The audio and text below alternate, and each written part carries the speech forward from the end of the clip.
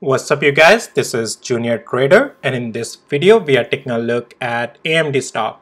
So we'll take a look at the important key levels, the price action and also the play that we opened on AMD in last couple of days. How is that playing out and where are we with that play? So I'll talk about all of that and what you can be looking for in the price action, most importantly going from here after, and part of our technical analysis that we'll be doing. So with that, please note none of this is any financial advice, and also please hit the like and subscribe if you find my videos valuable and helpful. Alright guys, so as you all know, we had hot inflation data come in today, and here's the details.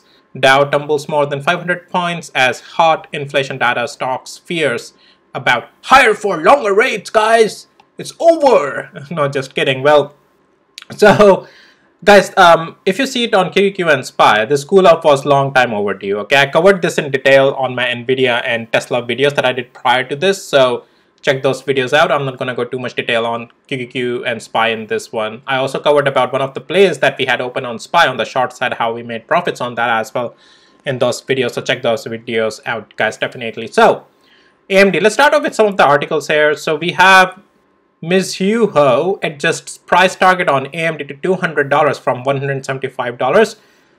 So AMD has on an average the price ratings or targets from $135 to $270.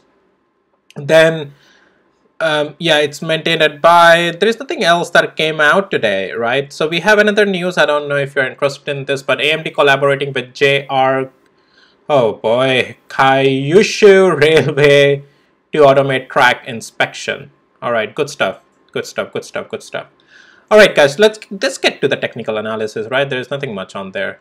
Yeah, technical analysis is the king, okay, or the queen, however you want to say it. So let's talk about this play that we were in and what to do with this play, right? So so this play, we had one long play, and then this was the short play, right? From, let me go here. So this was the play yesterday, and if you have seen my yesterday AMD video, our long play was right in this region. We got maybe like 25% of the play, right? And then we had to close our position in that stop loss zone, and then we got into the short play. So this was the play already marked from the last couple of my videos for the short play, as if the trigger events happen.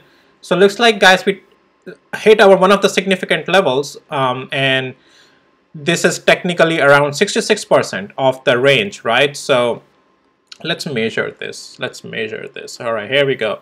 So down up from the entry, how much is it? Negative. Well, when I say negative, I mean you get the point. 5.16% and 6 almost.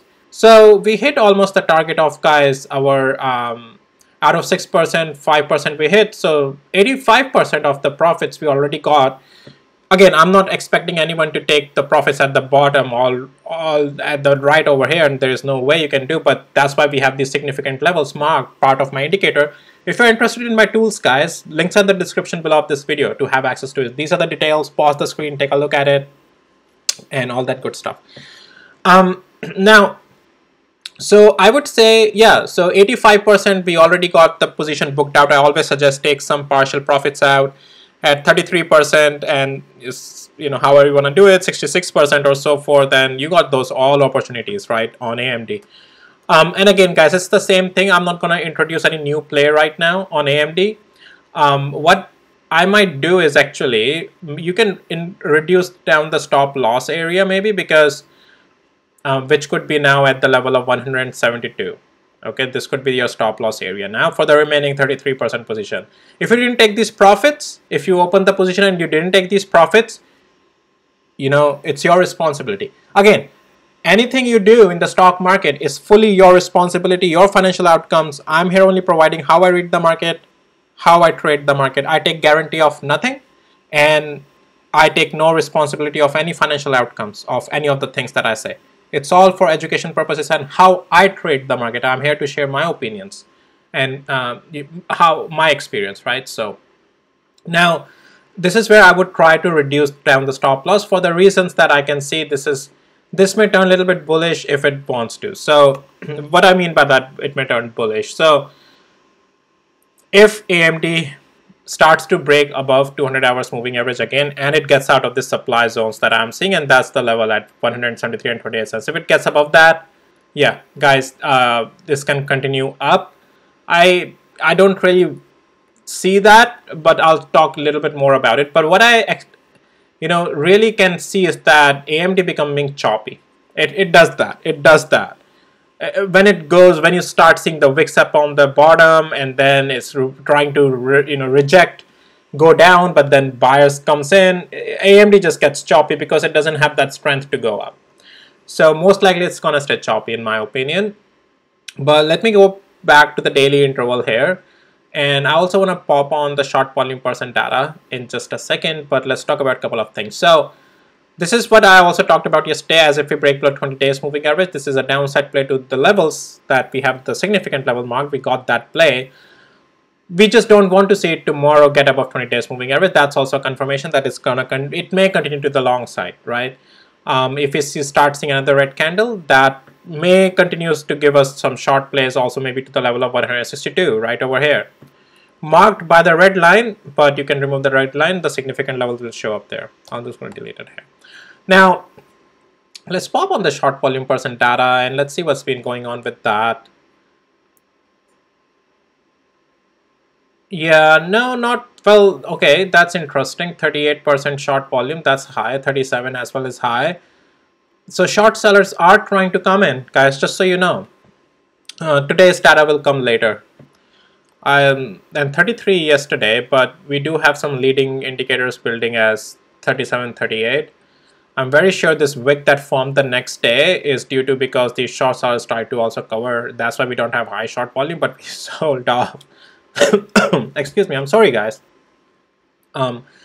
So yeah, let's see if we continue to stay below 20 days moving average. That's something you need to be seeing as a bear, and as a bull you need to see it above 20 days moving average tomorrow. But it's gonna, in my opinion, it's gonna stay either choppy or it's gonna continue to dig fell. The thing is that it can go three directions: choppy, up or down, right? Trade with the levels. Trade with one of the plays already happened. I'm not gonna open any new play for you guys here, but well, there's one potentially. I don't know if it's gonna happen tomorrow, but there's potentially one of the long play.